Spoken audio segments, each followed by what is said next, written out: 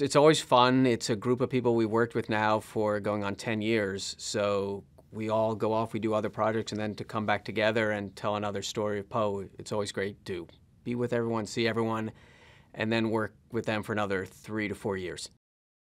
I think we knew creatively there was more to tell. We didn't know if we'd be lucky enough to get the chance to do it. I mean, I guess we hoped. Although in the early days, Jeffrey was always very clear about wanting to aim high and try to think of stories that could support kind of the epic scope of a story being told over multiple movies. But when you're making that first movie, you're so busy making that first movie, you can't even imagine getting to tell more. We're just lucky we did.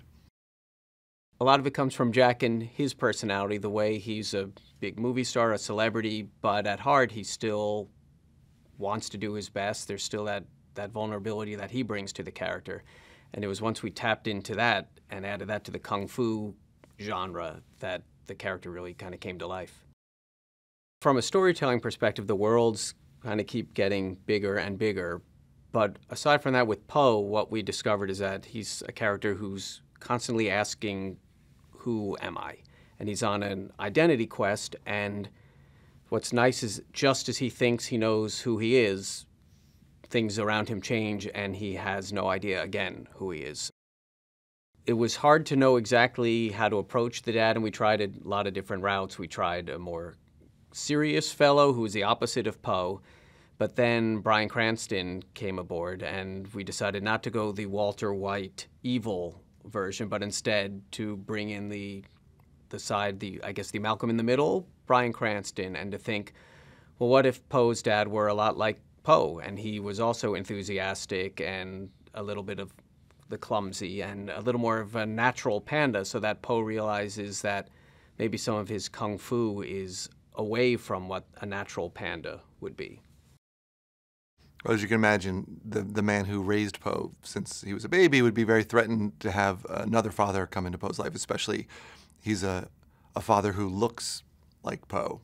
So I think in the trailer you could see the comedy involved in two pandas and a little goose, and how do you know he's your father, which is like the seminal joke of the whole movie.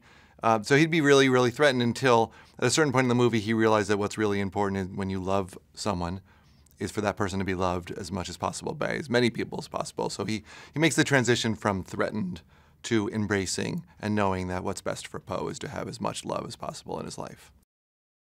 Well, what Poe learns is that a bad guy is coming and he can only be stopped by a true master of Qi.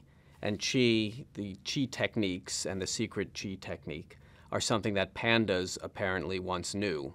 So Poe's father says, if you come back with me to the village, I can teach this technique to you. But the only way you're going to learn it is if you truly embrace your pandaness, and you must learn what it is to be a panda.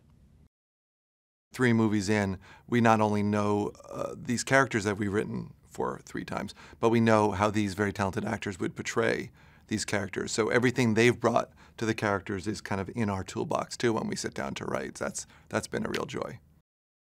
Well, the villain of the first movie was Tai Lung, and he was the biggest, baddest, strongest, menacing villain ever. We didn't think we could top that. So for the second movie, we made the villain the Peacock, Lord Shen, and he was a more intellectual, scheming villain. And now when we sit down for this third movie, we think, what new category is there? He's not going to be physically menacing. He's not going to be intellectually menacing.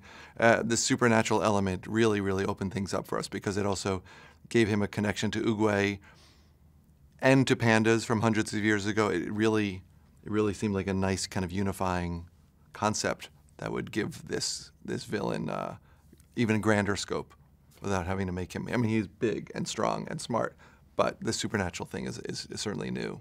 It's also a type of kung fu movie. We're fans of kung fu movies, and everyone working on the production loves kung fu movies. And there's so many of those great movies that have that supernatural element, whether it's his House of Flying Daggers and Chinese Ghost Story. Ghost Story. So to be able to pull that in, it's one more part of the genre that we love so much. To have the creative shorthand with them and to know that when Jen raises her hand like this, that she's going to go off and draw something, it just makes it so much easier. And to also know the characters so well. Poe is the thing that drives everything. So in any situation, you're not necessarily saying, what does the movie need at this point? You're thinking, what would the character of Poe do at this point? And we all may have slightly different perspectives of what Poe might do, but that's what makes him kind of this well-rounded character, is that he has elements of everyone who's working on it and thinking, well, what would you do in this situation? How would you approach it? And you start arguing and discussing and debating, and out of all that, the movie comes together. The point is that no one making this movie was ever complacent and said, well, let's just do what we did before because people already like it. And that goes top down. All the production design, Ramon, everything he did, and all the animators, all the art, the music, everything was to say, well, we've already done that. What can we do that will not necessarily top it, but challenge us to do something beyond what we've done already? But then our job is to take that and say, okay, scene by scene, how would this start to lay out as a movie? Who would the new characters be? How will the Furious Five have their roles? And that's just in the beginning. That's before you get to, now we go off and write a script for a couple months and then come back and present it. Then it starts getting drawn, then it starts getting redone, and then it's 2.5 to 3 years later and you're still rewriting stuff. And as proof, I can't even really remember where we started because it's such a meandering, wandering path to where you finally get.